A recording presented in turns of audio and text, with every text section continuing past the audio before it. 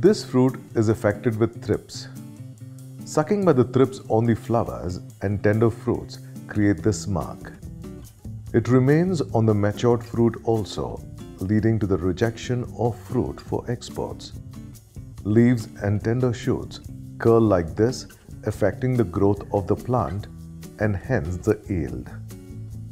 Flowers infested with thrips may drop. Spray systemic insecticide dimethoate 2 ml in 1 liter of water before flowering.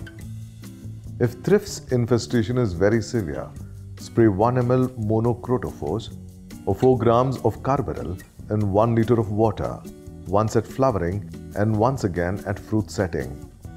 Keep the plant base free from weeds.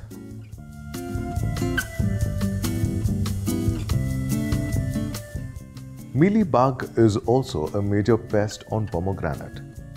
It colonizes and sucks sap from shoots, flowers and fruits.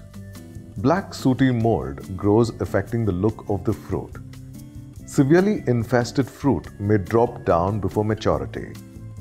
Mealy bug takes shelter if the fruits grow in bunches like this. So, retain one fruit at a point. Severe infestation of mealy bug on the shoots results in yellowing and drying of the twig. Remove affected leaves, shoots and fruits and destroy by burning. Loosen the soil surface once in a while around the plant base.